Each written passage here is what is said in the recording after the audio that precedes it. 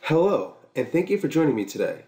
My name is Adam Mora, and today we're going to be discussing users and permissions.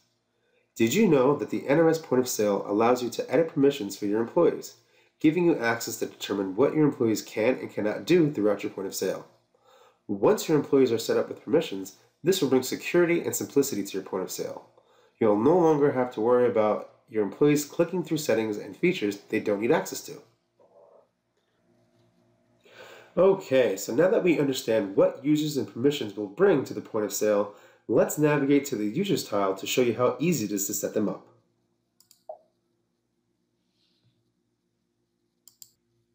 Once you have navigated to the Users tile, this will bring you into User Management. In here, you will see a list of all your employees that you have already entered into the point of sale. To add a new user, simply click Add User on the top right.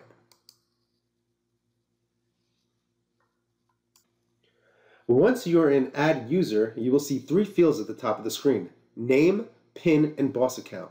Name is going to be the name of the employee that you're entering into the system, and PIN is going to be the PIN that they're going to use to log into the system. Boss Account is for single sign-on when utilizing the Boss Revolution solution. Next, we have Permission Presets. Permission presets are going to be the type of employees that we can add into the point of sale.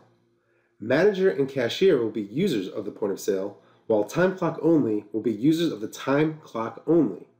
When you select time clock only, you'll notice that all the permissions for a time clock only user are grayed out.